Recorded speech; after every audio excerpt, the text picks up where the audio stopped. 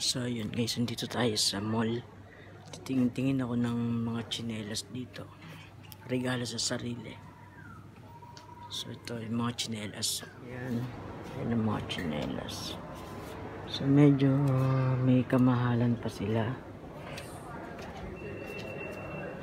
So dito lang ako sa medyo mura. Uy. Ito. 95. 56. 49 pala. Ito. Yun, 55 lang siya. Medyo mura siya. So, hanap tayo ng size ko. 11. 9. Sana may 7. Sana may 7, guys. Yes! Alright. May 7. So, yun, guys. Nakakita ko ng 7. So, bibili na natin to. Hindi ko na susumatin. Basta Under Armour, no? Sinukat pa rin. So yun, sakto guys. Thank you. May sale sila dito. So bilhin na natin to. So yung ganito sila mag sale dito, talagang sobrang baba. Hindi katulad sa atin sale. Wala. Dito ang baba talaga. Mumura ng sapatos. So.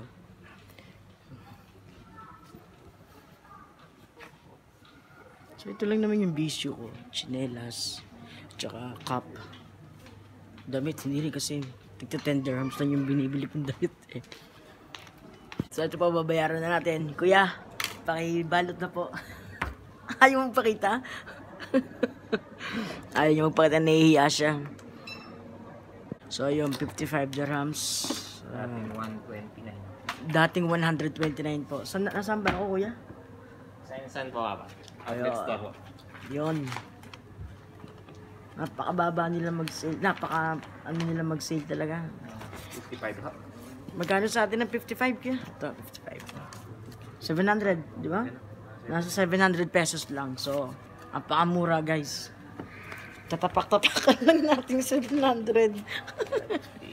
So, ayun na, binibilang. Ayaw yung pakita. So, thank you kuya. Yun. Ayun, resibo pala. Buti may size 7 pa.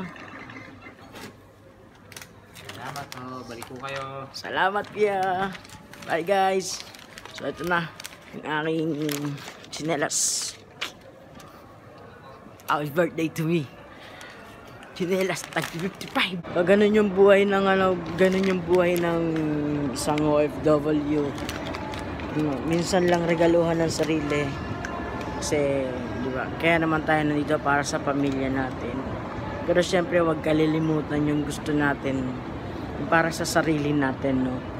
So, kahit mga ganitong bagay, kahit medyo mahal yan, ay bilhin mo kung gusto mo, kung kaya ng budget mo. So, ito lang yung kaya ng budget ko, 55 dirhams.